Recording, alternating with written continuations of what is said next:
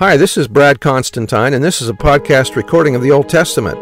Although this is not an official recording of the Church of Jesus Christ of Latter-day Saints, every effort's been made to be as doctrinally accurate as possible.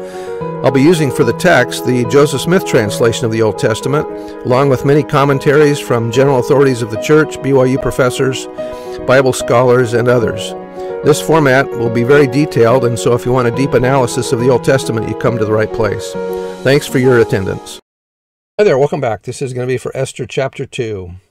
After these things, when the wrath of the king was appeased, he remembered Vashti and what she had done and what was decreed against her.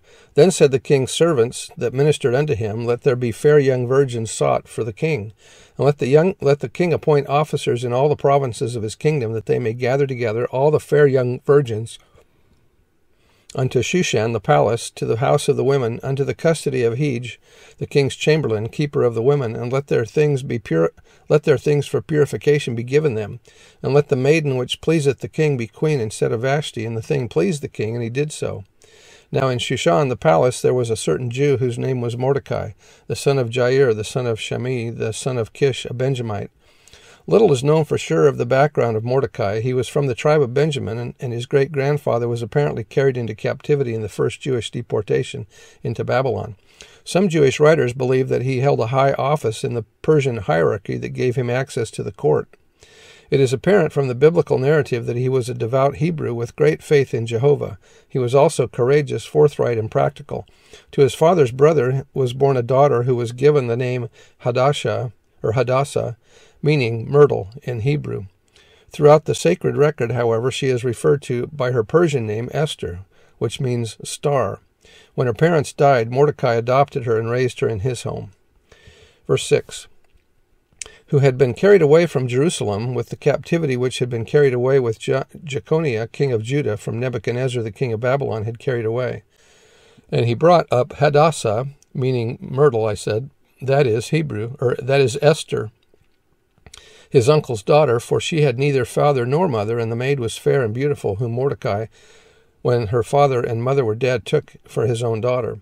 So it came to pass, when the king's commandment and his decree was heard, and when many maidens were gathered together unto Shushan the palace to the custody of Hegai, that Esther was brought also unto the king's house to the custody of Hegai, the keeper of the women. And the maiden pleased him, and she obtained kindness of him, and he speedily gave her the things for purification, which such things as belonged to her, and 7 maidens which were meet to be given her out of the king's house, and he preferred her and her maids unto the best place of the house of the women. Esther had not showed her people, nor her kindred, for Mordecai had charged her that she should not show it. In other words, she didn't say that she was Jewish. And Mordecai walked every day before the court of the women's house to know how Esther did, and what should become of her. Now when every maid's turn was come to go into the king, after she had been 12 months, according to the manner of the women, for so were the days of their purification accomplished, to wit, 6 months with oil of myrrh, and 6 months with sweet odors, and with other things for the purifying of the women. Then thus came every maiden unto the king, whatsoever she desired was given her, to go with her out of the house of the women unto the king's house. In the evening she went, and on the morrow she returned into the second house of the women, to the custody of Shashgaz, the king's chamberlain, which kept the concubines. She came in unto the king no more, except the king delighted in her, and that she were called by name. Now when the turn of Esther, the daughter of Abihail, the uncle of Mordecai, who had taken her for his daughter, was come to go in unto the king, she required nothing but what Hegai, the king's chamberlain, the keeper of the women, appointed. And Esther obtained favor in the sight of all them that looked upon her. Adam Clarke noted that the most beautiful of all the young virgins of all the provinces of Babylon were to be selected and were to be taken out of all the classes of the people indiscriminately. Consequently, there must have been many who were brought up in low life.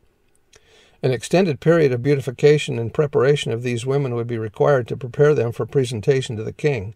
The statement that each virgin could take whatever she desired seems to imply that she could choose jewelry and other adornments in order to make the most favorable impression. Esther did not use this privilege, but took only what Hegai, the king's chamberlain or keeper of the harem, gave her. She must have been of remarkable loveliness to be chosen by the king. It is also likely that the days of purification were used in training and education, in the ways of the king's court, as well as in just physical purification. So I guess it took them almost a year for some of the girls to even look good. Sometimes makeup will help. I think it was President Kimball that once said even a barn looks good when an old barn looks good painted. I probably shouldn't have said that. Verse 16, so Esther was taken into King Ahasuerus, into his house royal in the 10th month, which is the month Tebeth, in the 7th year of the reign. And the king loved Esther above all the women, and she obtained grace and favor in his sight more than all the virgins, so that he set the royal crown upon her head and made her queen instead of Vashti. Then the king made a great feast unto all his princes and his servants, even Esther's feast. And he made a release to the provinces and gave gifts according to the state of the king. And when the virgins were gathered together the second time, then Mordecai sat in the king's gate. Esther had not yet showed her kindred nor her people, as Mordecai had charged her, for Esther did the commandment of Mordecai, like as when she was brought up with him. In those days, while Mordecai sat in the king's gate, 2 of the king's chamberlains, Bigthan and Teresh, and those which kept the door, were wroth and sought to lay hand on the king Ahasuerus. And the thing was known to Mordecai, who told it unto Esther the queen, and Esther certified the king thereof in Mordecai's name. This incident is important because of the part it plays in the narrative later. And when inquisition was made of the matter, it was found out. Therefore they were brought hanged on a tree, and it was written in the book of the Chronicles before the king. So that's the end of chapter 2, and that incident's important for the history of what's going to happen here. And we'll see you next time. Bye.